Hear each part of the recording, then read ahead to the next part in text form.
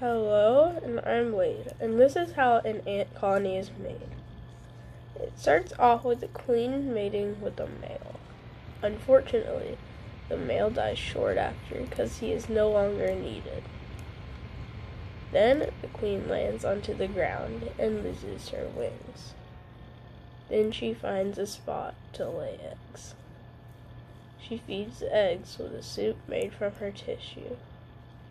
Then, from eggs to larvae to people, they become worker ants.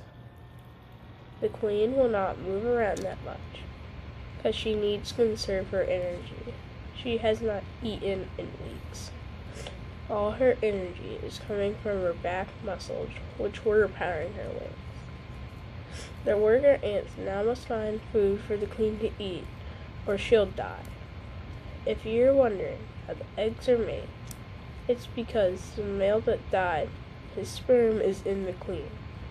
So the queen can lay eggs with no male alive. That means a male could be a father 2 years after it died. Once the workers have found food, they head back to the nest. Now the workers will give half the food they ate to the queen or a larva. They do this by regurgitating the food. The colony has 3 main focuses. Number 1, they need to expand the nest because of the growth rate of the colony. Number 2, they will fight to get land or territory. Number 3, they will build an economic structure.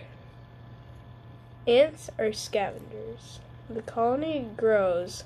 They will find big chunks of dead animal. Rarely will they fight a big animal like a snake, but they will fight beetles and smaller prey, even a frog. Depending on a colony type, they could merge to make a super colony with multiple queens and millions of workers. Some colonies produce a type called super majors. They are big and bulky with huge claws.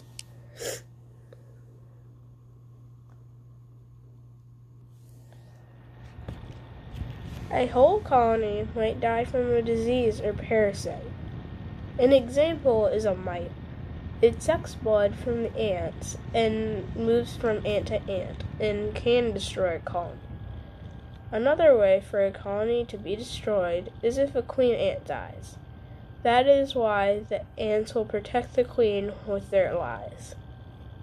Some ants are invasive to America, like fire ants and black crazy ants. These ants are more aggressive and produce faster. They are almost better in every aspect in combat. Ants have wars against other ants. The war could be fire ant and fire ant colonies fighting it out. It does not matter if you're the same kind of ant. The ants know which ants are on their side, because ants give off smells, and a certain ant colony will have a certain ant smell. Speaking of smells, when an ant dies, 2 days later, the worker ants will pick it up and throw it in the graveyard. They know to do this because the ant gives off citric acid. You could put citric acid on an ant, and it'll think it's dead, and other ants will try to put it in the graveyard, and it'll just accept its fate. Ants are important to the ecosystem. They decompose corpses and clean the environment. Invasive ants protect parasites that harm trees. If you see a fire ant or a black crazy ant nest, pour hot water over it. That is if you want to protect the environment. My favorite type of ant is a weaver ant.